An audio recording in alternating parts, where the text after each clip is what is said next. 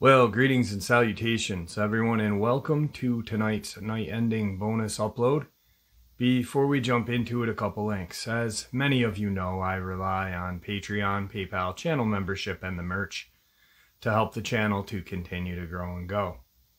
Links to Patreon, PayPal, channel membership is in the description below. Merch displayed directly under the video. Also, Dogman Frightening Encounters, Volume 1 through 3, the audiobook versions. They were written and researched by Tom Lyons, narrated and produced by me, Jeff Nadolny. Those audiobooks are available on Audible, Amazon, and iTunes, links to which are also in the description as well. And finally, last but definitely not least, if you'd really like to help support the channel to continue to grow and go, simply subscribe. It doesn't cost you a cent. Click that like button, takes half a second. If you don't want to miss out on any of the informative uploads I put out daily, click that bell icon, and folks, please leave a comment. Why? Well, because all these things really do help this channel to continue to grow and go. And yes, folks, they definitely do matter. Now, everyone, I have taken far too much of your time. Let's jump into tonight's night-ending bonus, shall we? Alright guys, so tonight's night-ending bonus upload. This experience is one of those experiences that when people ask me, hey, what is the most horrific experience that you've ever heard, or the most violent experience that you've ever heard, this would be up there in the top 5, I'd say. Jesse and his son is probably number 1 for me, just because of the fact that it was a small child taken in front of his mom and dad, and then what the government proceeded to do to his family afterward. This experience, like I said, is right up there with it. It's just absolutely horrific. Really tears at your heartstrings. Let's get into it. Today's first encounter. In the early days of February, just before my senior year, I was prompted by my dad to undertake a rite of passage, as he called it. I was to be left alone and fend for myself in a section of Tennessee's Cherokee National Forest for 3 days and 2 nights. I'm against the trip from the beginning. Sure, I like hunting and camping, but this was extreme. Too extreme for my tastes. But it was tradition passed down from father to son in my family for generations. Who was I to break tradition? So, against my reservations, and against the feeling that this was a bad idea, I packed my backpack, grabbed my .30-06 bolt-action rifle, and climbed into the cab of my dad's pickup truck. It was a long drive, and I was a little pissed that my dad was basically forcing this upon me, and our uneasy silence only made the hours feel like days. We only stopped once at a gas station about 10 miles from the cabin. It was 15 miles of dirt to my dad's cabin that his granddad had left him, which would, in turn, be left to me. It was tradition, after all. But I wouldn't be getting any luxury of the cabin, no. We were parking the truck, and my dad was driving me up deeper into the woods on a four-wheeler to a random, undisclosed point. I would then have 3 days to find my way back. If I succeeded, I'd become a man in my dad's eyes, and we'd also be getting a new swimming pool for the summer. It was bribery, but I would be going into my senior year in August, and having a big pool would cement my popularity. It was vain, and I was doing this for the most selfish reasons, but I also wanted to make my dad proud. I stepped out of the toasted truck to calm the frigid forest air. The cabin was a small 2-story log affair, worn from age, but obviously well-maintained. A new wooden wraparound porch was built last summer and was in need of some stain that we had never gotten to, but otherwise the cabin was pristine. It was a tremendous, peaceful place, far removed from the troubles of civilization, and I felt like I was intruding on hallowed ground. I brushed off the shiver that clawed down my spine and buttoned my long jacket to my neck. Immediately, most of the chill went away, and I shook it off with ease. Before I could take a step to the cabin, my dad came around the front of the truck and held out his hand. "Thomas, hand me your bag," he demanded. In a court-nonsense tone, he told me to hand him my backpack. I did so without question, and he immediately went inside, telling me to wait on the porch. I marched across the wood and sat in a rocking chair while my dad bustled around inside. "I loaded everything you'll need for 3 days in that bag. You have a couple of days of food, but it's only for emergency. I also added a flare gun for an actual emergency." He handed me back my bag. It was stuffed full.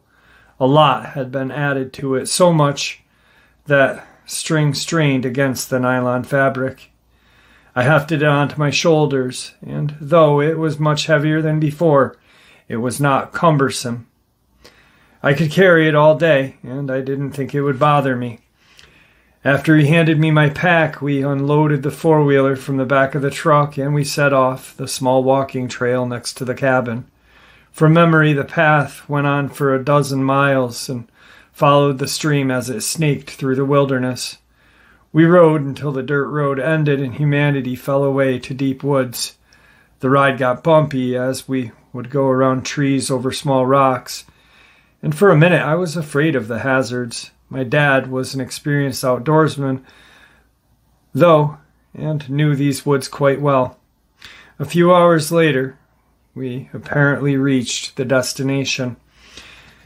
It was a small clearing, nestled under a copse that remains previous campsite long since put out, rested in the center of the dirt, surrounded by a circle of rocks. I was up there scouting a couple of weeks ago, so I knew the route I would take back, he said, cheeky. "Be careful, son, and call me if there's an emergency. I'm only a few hours away, and I should be able to see the flare if there is any trouble." "Yeah, because I'll be able to get signal out here," I replied, holding up my now useless phone. "Well, there's always the flare gun, but I'm confident you'll be fine, and besides, the flares are really only there if you decide to give up," he said, laughing. With a parting wave, he departed, rolling back down the mountain and leaving me stranded in the woods. The first thing I did was take inventory and catalog my belongings. I undid the pack and carefully emptied its contents on the ground. I had a pair of long johns, some extra socks, some underwear, a box of matches, a hunting knife, a miniature shovel, a Ziploc bag full of blended spices, a canteen of water, 2 days of vacuum-sealed rations, and water pouches, and the flare gun, along with my hammock and a blanket. I had everything I needed to make camp and survive if my hunting skills proved to be lacking. I had over 30 miles of wilderness to hack through before I hit the main road and could circle back to the cabin on the main road. Dad told me it should take me at least 2 days, 3, if I didn't get lucky with my hunts. I had a few hours to kill before nightfall and wanted to get some miles in and find my bearings. The best bet, I thought, would be to hike along the stream until it ended. It was somewhat close to the trail, but not exactly on it, as using the trail would be cheating. It would give me an excellent landmark and keep me oriented. So with mild hesitation, I packed up and set off through the woods. Now I'd have to hunt before it got dark if I didn't want to go hungry, and I only had an hour or two before light fell enough to make hunting impossible. After searching around for 10 minutes or so, I found a good spot to set up camp for the evening. I dropped my bag and grabbed my rifle, chambered a cartridge, and double-checked the safety. My game was rabbit, since I didn't have the tools needed to string up and gut a deer. I set off and crept through the brush, looking for signs of a nearby den. Rabbit are most active at dawn or dusk, so it was perfect time to hunt. Less than 5 minutes later, I found signs of rabbit trail in the underbrush a few hundred yards from camp. I leaned against a tree and just waited. The rabbit I wanted appeared a half an hour later, hopping out of the brush without a care in the world. It was a plump eastern cottontail. It stopped, sniffed, giving me an opening. The crack of my rifle pierced the air, and the cottontail dropped. I'd hit my mark, taking it in the neck, so as not to spoil any of the meat, and it was a decent-sized rabbit, more than enough for dinner. I bagged it and went back to camp. Light was fading as I reached camp, which I made a fire priority number 1. When I had light to work by, I cleaned the rabbit, making sure not to perforate the bowels and remove the organs and skin. I walked away from camp and buried the offal and hid it in a small hole next to the tree. When the meat was cleaned, I rubbed some spices into the meat to remove some of the taste of the game and skewered it on a stick that I had sharpened. I was not the best cook and didn't have the right tools and ingredients, so the meat was a little dry and bland, but it filled me up nicely. And I washed it down with a swig from my canteen. I even had leftovers. I wrapped them in a cloth and set them by the fire, ready to be eaten for breakfast in the morning. With nothing else to do for the evening, and night had fallen an hour ago, I decided to turn in for the evening and get an early start in morning. I had many miles to cover, and I would have to hunt again at some point the next day. In morning, I woke up refreshed from one of the best night's sleep I'd ever had, and I was eager to take the day. I was in such a good mood that it took me a few minutes to realize that something was off. In the middle of packing up my hammock and gathering my supplies, I couldn't help but notice that the leftover rabbit was missing from next to the fire. I searched around in vain, thinking the wind might have caught in it and blown it out of camp, but there was nothing. I chalked it up to a wild animal, but that unsettled me. Deer don't often eat meat, and I didn't think it was a deer anyway. The smoke from the embers of the fire would have been enough to keep most animals away. Black bear are common enough in the forest, but they should stay hibernating during this time of year. Right now, there wasn't anything larger than deer in these woods. So, unless it was a coyote, it'd have to have been a deer. But there were no tracks anywhere around my camp, so no answers came. I packed up camp and went to relieve myself when I found something that confused and terrified me. I went to piss by the tree where I had buried the offal of the rabbit last night, and right where I had buried them was a hole. It was rough, with long claw marks gouged deep into the dirt, as if something had ripped into the ground to get what I had buried. I buried them deep enough not to attract the scent from a wild animal, and I had never seen claw marks like these next to a tree. I didn't know what to make of them. Wild animals weren't that smart, and they're naturally skittish. No animal would risk getting close to a human unless they were starving, and no human had claws like this. Without hesitation, I grabbed my rifle and racked it around. I was petrified. I walked the camp in a circle, spread out, searching for any tracks. The only ones I had found were some deer tracks around 100 yards from camp, but they were at least a couple days old. There was nothing else even remotely resembling marks. There was nothing for me to find, and even though I was freaked out, I still had to hike back to civilization. As the miles wore on, I began to rationalize the experience, thinking it to be nothing more than a hungry animal looking for food, brave enough to sneak into my camp. I just hadn't buried the offal deep enough, and some critter smelled it. That was all it was. I managed to bag another rabbit purely on coincidence as it scampered out of the tree line. After the rabbit was clean, I wrapped the meat in a cloth and stowed it away. I was hungry from the hike, and the fact that my breakfast had been stolen that morning, but I still wanted to put miles under my boots before it got dark. As sunlight faded from the canopy, my aching feet demanded a break, and I found a spot to set up camp. It was a small campsite nestled up against a rocky mound that stretched skyward for a couple dozen feet, with a slanted shelf near the top. I felt comfortable having my back to the wall and a brace of trees next to the rock, and sure I could set my hammock up.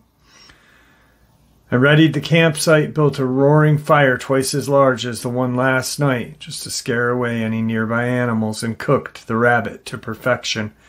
I was ravenous and scarfed down the meat with a gusto despite my hunger. There was still plenty of leftovers again, but this time I was careful to stow the meat inside of my pack, which I kept next to the hammock. Exhaustion had worn me down from the many miles that I had walked that day, and I was eager to get some sleep.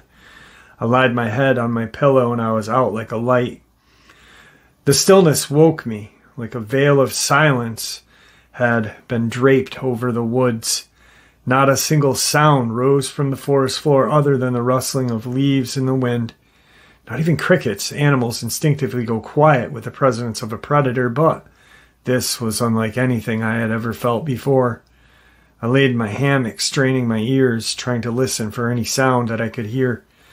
The fire had died out, leaving only coals that sparkled every time a stiff breeze rolled in. The moon was fat in the sky and gave me ample light to see by as I stared up at the trees. For some reason, I was terrified to get up and look around. My rifle was next to me, resting just by my head against a tree. I could grab it in seconds, and there was a round already chambered. But I couldn't reach for the gun. Couldn't do anything other than stare straight ahead and try not to move an inch, because I realized something was out there watching me. It's hard to describe that feeling. I knew what it was on a primal level, something instinctual, right alongside the fear of being alone in the dark. I knew that feeling as well. The presence persisted for a few more minutes and didn't fade. Sweat poured down my neck as I fought to stay still. Eventually, the silence and fear got to me, and I had to do something. I couldn't take it anymore. From the hammock, hitting the ground hard, I ignored the pain radiating from my arms and scrambled for my rifle, scanning all around, trying to find whatever it was. As I spun around, I saw it perched on the rocks above me. For a single split second, a flash of neon blue eyes stared back at me from an angular, too pale body before it slunk out of sight. My heart pounded in my chest and my head felt fuzzy. It became hard to breathe, and I fought to keep from passing out.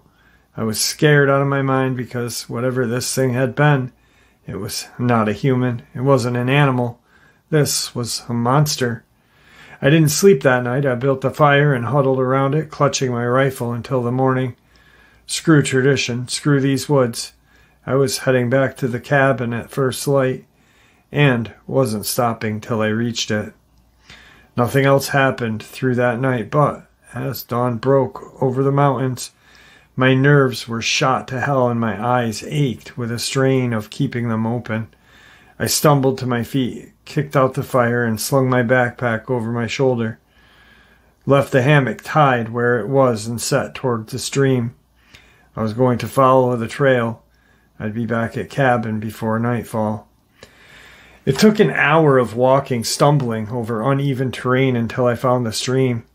And from there I found the worn trail. I followed that for hours as the sun rose high in the sky. I was so tired, but the fear of death and that creature were the only things that kept me putting one foot in front of the other.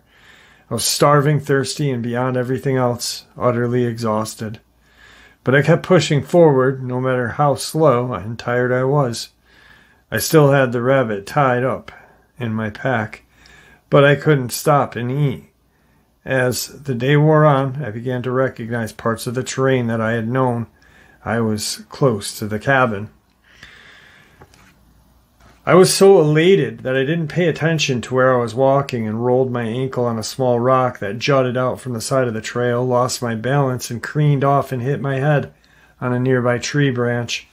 Everything went black. I woke at dusk. I'd been out for a couple of hours, whether from the blow to the head or exhaustion. Whichever it was, I was still in the woods and night was coming. The monsters never appeared during the daytime, so I thought I was safe in the light, but light was running out, and I still had a mile or so till I reached the cabin. I picked myself off the ground and dusted myself off, grabbed my rifle, checked that it was still loaded, and flicked the safety off. My fingers stood a millimeter from the trigger, and I kept my head on a swivel as I hastily jogged the trail back to the cabin. Relief swept over me while I saw the wraparound porch come into view. I had made it back. "Dad!" I yelled as I ran up to the porch. "Dad, we gotta go!" I ran to the front door and stood in shock as my blood ran cold. The door to the cabin was open, and my dad was lying halfway inside and halfway on the porch. He had been mauled. His body was nothing but ribbons and scraps of flesh and only half resembled a human. I stared in silence, my mind not comprehending what I was seeing. He'd been wearing a red and black checkered flannel shirt I had got him for his birthday. It was the only way I could tell it was my dad. His face had been ripped from his skull. 2 white bone peeked out from his empty eye sockets. The stench was ungodly. A mixture of fresh meat and iron tang of blood filled the air. I clutched at my stomach and hurled bile on the floorboards, sinking to my knees as my throat burned and I heaved my guts out. Absolute panic gripped my sanity and took it for a joyride. I tried and failed to come to terms with the fact that my dad was now dead and had been ripped to pieces by whatever was outside there stalking me. I had to leave. I had to get as far away from this place as possible, or else I'd be next. I screamed wordlessly and backed away from the porch. I turned and ran to the truck. It was my only avenue of escape, and I had to hurry. Night had already fallen. I scrambled to the driver's side of the pickup and yanked on the handle hard enough and broke it, but it held and opened the door. After a second of sticking, I climbed into the cab and threw down the visor where my dad usually kept the keys. They weren't there. The only other place they'd be is in my dad's jean pockets. I'd have to get them. Steeling myself for the inevitable, I clutched my rifle tight and exited the vehicle. I knew I had to be fast. I knew I needed to be all ready to be far away from the woods, but my feet wouldn't carry me any further.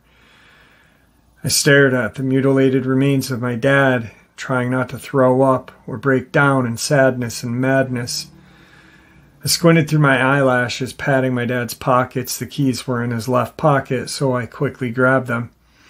I stepped to the side and dug them out. My hands clutched around a metal key, and I yanked my prize free, nearly stumbling.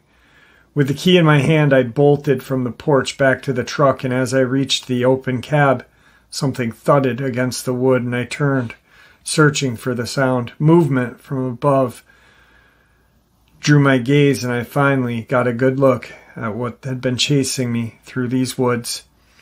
It was on the roof of the cabin, clinging to the side of the slanted roof with ease. This creature was humanoid, but it crawled on all fours like an animal. Its skin was pale white like paper and thick and rough, almost leathery. But what marked it as being something inhuman was its head. It bore ethereal blue eyes that lit up the night, and a large angular face that tapered to a point near its mouth. Its mouth open, revealing minuscule needle-like teeth. The creature's eyes never left mine and glinted this malicious intelligence. It upturned its too many teeth into a gruesome smile.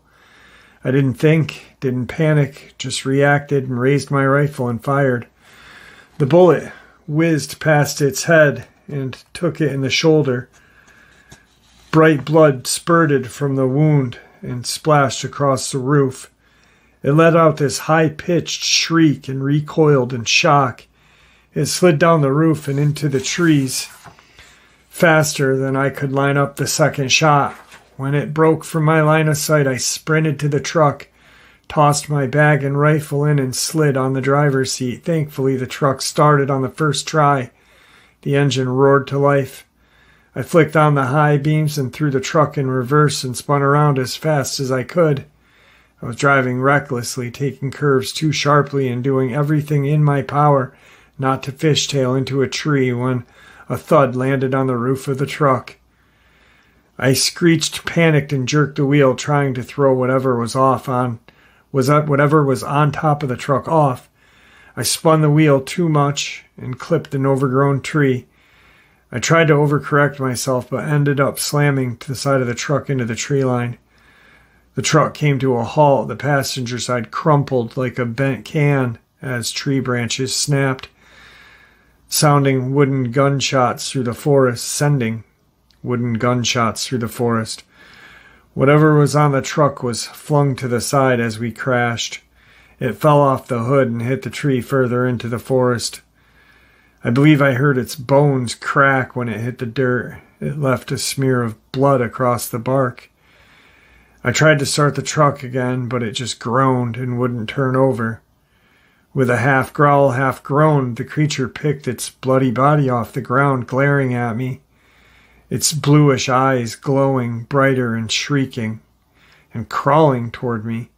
I grabbed my rifle and left the truck. I could follow the monster by its eyes alone. I perched the rifle on the hood of the truck and took aim.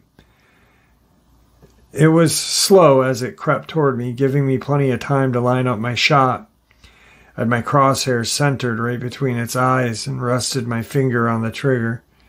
A split second away from firing, the creature let out another roar, much higher this pitch than the others. My body jerked. My hand splashed and squeezed the trigger. My shot went wide, flying off into the woods and thudding into an old tree. That had been my last bullet. My rifle only had 4 shots, and I hadn't brought an extra. I squeezed the trigger again and again, and terror gripped me as it slunk along the earth, leaving this white trail of what I assumed blood. I threw the gun at it and ran for the truck, searching for my knife in my bag. I wasn't going to let this thing kill me. I wasn't going to end up as food or as a mutilated corpse like my dad.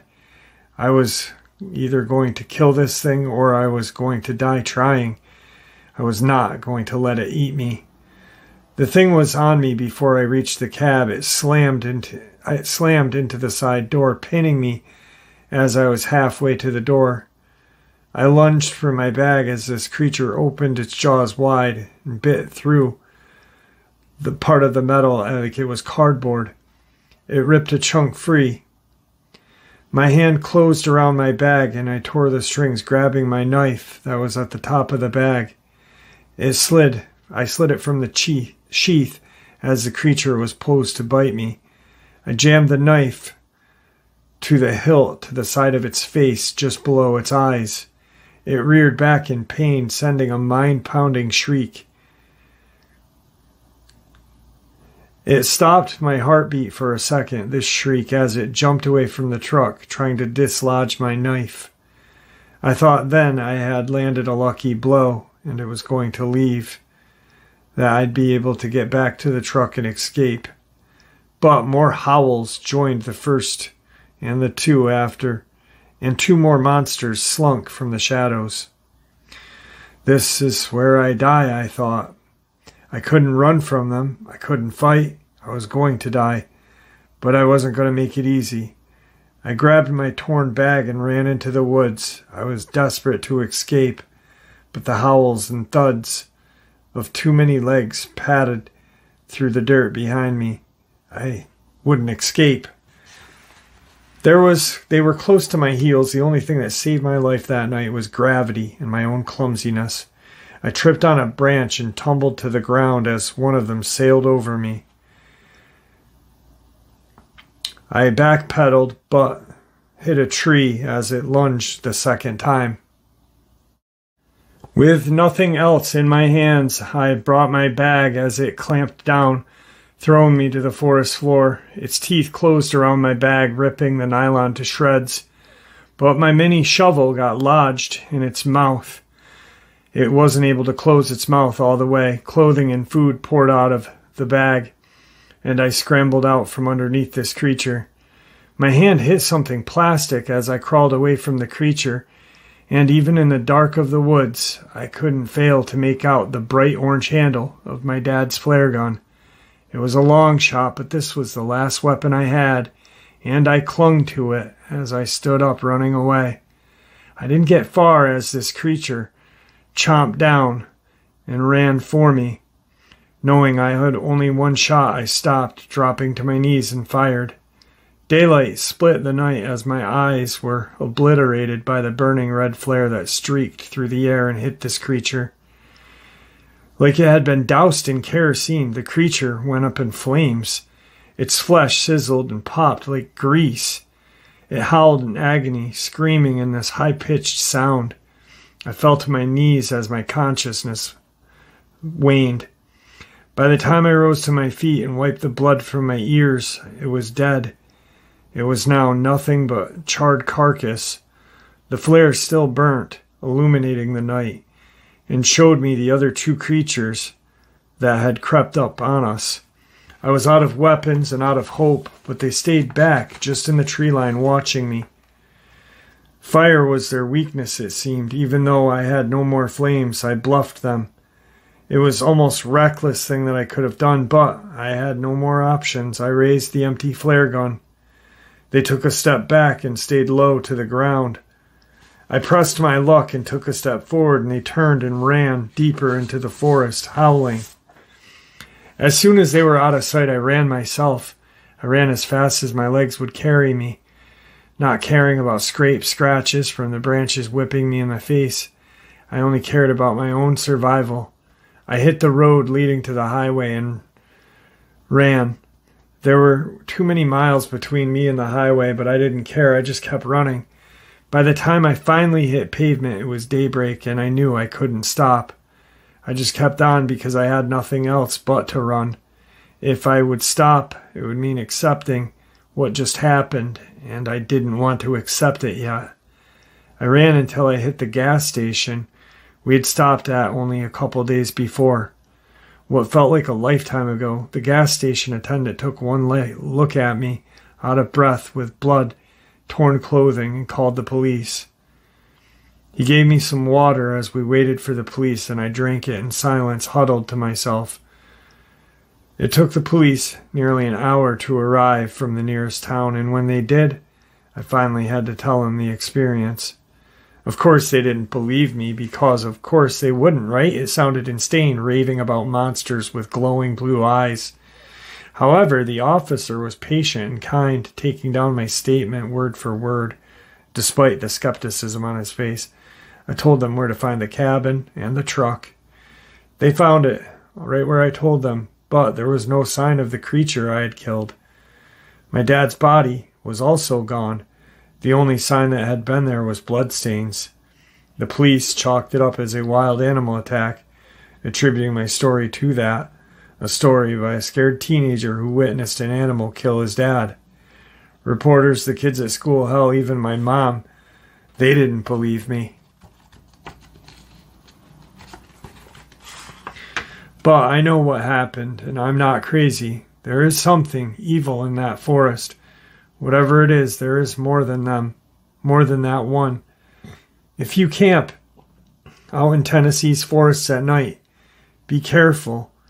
Please take my warning. And for the love of God, start a huge fire and carry a firearm. I did look into this, and there are numerous attacks in the Tennessee woods, labeled as bear attacks, and a lot of them are strange. I read quite a few.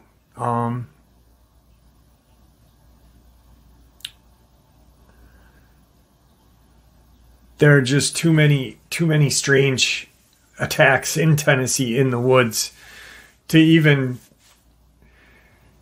bear are large and obviously will attack if hungry, but we're talking about a black bear, and going through bear attacks in Tennessee and deaths in the Tennessee woods that are unexplained too. Blew my mind. I do believe I found the exact account that this guy's talking about.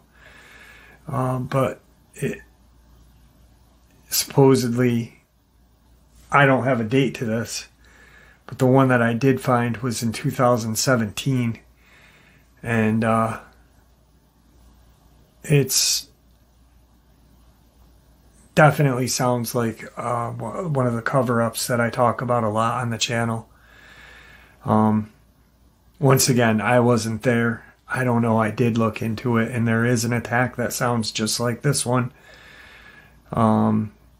minus his story, but talks about a teenager and a dad, the dad being consumed by a bear. I don't know. God, I say it all the time. There are things out in these woods that are more scary and more terrifying than a friggin' Dogman and a Bigfoot. And if these things are demons, you know, I don't have another word for them. DJ, my friend in Virginia, had heard from one of his friends that these things are referred to by the government as pale demons. Sasquatch would be, what, the black something, and black cow, and the Dogman, black dog, or something like that. They have names for these creatures. And they will keep these attacks secret from us. We just have to look to read between the lines and understand which is an attack and by a wild animal and what ones aren't. You know, I do recall 2021, 2020, actually. There was a woman in a park in Tennessee, and she had been attacked by what people said was, a few people saw her being attacked by what some said was a bear and others said was a German shepherd. And shortly thereafter, I had heard from someone else that there was a sighting of a Dogman probably a couple of miles away from that area where she had been attacked. But it was crazy because people witnessed the attack. She perished, but witnessed the attack, and a few people said, hey, it was the largest German Shepherd wolf-like creature, or it was a bear. And, you know, you've got Cott County, Tennessee, the two attacks there, the two bodies that were found in cave systems, torn apart. Tennessee is a hot spot. All right, guys, so that was tonight's night ending bonus. It's kind of hard to even say I hope you enjoyed it. Because of how horrific it is. It is just a terrifying and heartbreaking experience this young man went through. I can only hope that, you know, he got help afterward with dealing with everything, you know. And it's right up there. It is right up there with Jesse and his son. You know, it's really a tragic one for me. So, with that being said, thank you for supporting the channel. Your support is what continues for this channel to grow and go, and what makes it a place for people to share their experiences, their ideas and theories without ridicule or judgment, just simply treated with the respect that they deserve. Everyone, please stay safe, happy, healthy, and ever vigilant, keeping an eye on your children, your pets, your family, and friends. These creatures are real, they are out there, and they are dangerous. Share this information with those you love and care about, and it may just help save their lives someday. Until next time, Never stop asking questions. Never stop searching for the answers. And God bless.